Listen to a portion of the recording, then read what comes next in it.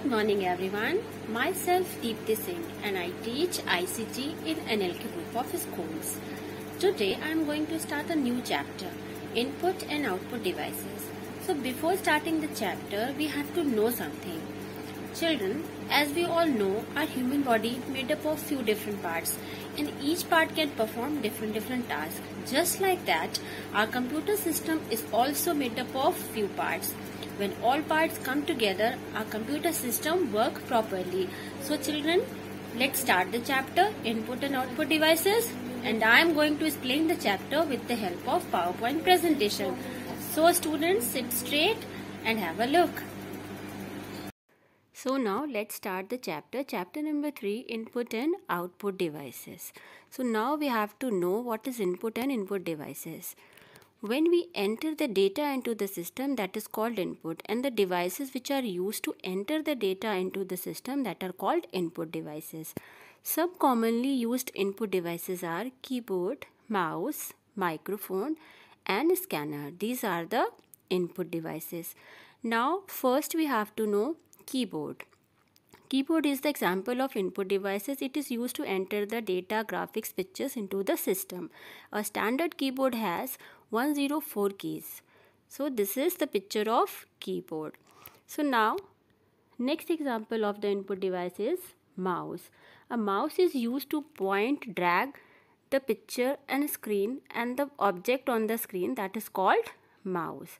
So it looks like a real mouse. That's why it is called mouse. So the next example of input device is microphone. Microphone used to record voice and different sound into a computer. Now next, a scanner. A scanner is a device that typically scan image and object and convert into digital form. Few types of scanners are also available in nowadays. Now output device. An output device is any piece of computer hardware equipment used to communicate the result of the data processing carried out by an information. Some type of output devices are monitor, speaker, headphone, printer, plotter and projector. First we are going to discuss monitor. Monitor looks like a TV device that display information. It can display text as well as graphics. Monitor are classified on the basis of color and signal. Now headphone. Headphone gives sound output from the computer. They are similar to speaker. This is also an example of output device. Now next, printer. A printer is a device that print text or image on the paper. That is also called hard copy. Few types of printers are also available nowadays. These are dot matrix printer and inkjet printer, and another type of printer is, look at the picture students, laser printer. This is laser printer. We are commonly use laser printer nowadays. So now next we are come to the next type of peripheral device of our computer system, that is storage device. A storage device may hold information, processed information into the system. We can store information in it.